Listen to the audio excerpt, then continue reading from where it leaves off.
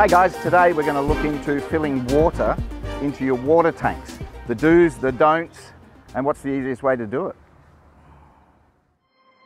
Are you tired of this happening to you?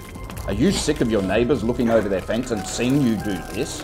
Does the water not go in? Does water go everywhere?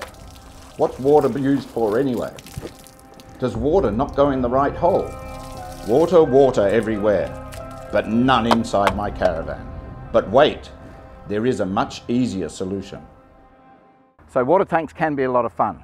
The easiest way we've found to do it is if you get yourself a piece of hose that's a slightly smaller diameter than your normal hose, feed a piece of that into your hose and the rest into the tanks, it'll fill up nice and simple. So just remove both of your water tanks caps, like so. Smaller piece of hose into your normal hose, slide that in. That's now on. I do need to prove to you.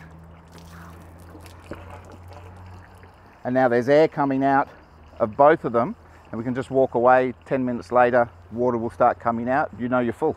So there are some devices made for you that in the end are really just taking some money out of your pocket, but that is a professional filler.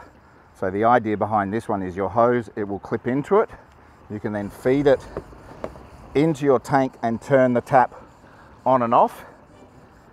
But for $25 to $30, for less than $5, I don't see the need really. So filling water tanks doesn't need to be too hard. Take your time, it's just putting water into a tank in the end.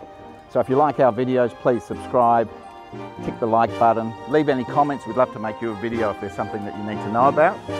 Otherwise, have a great day.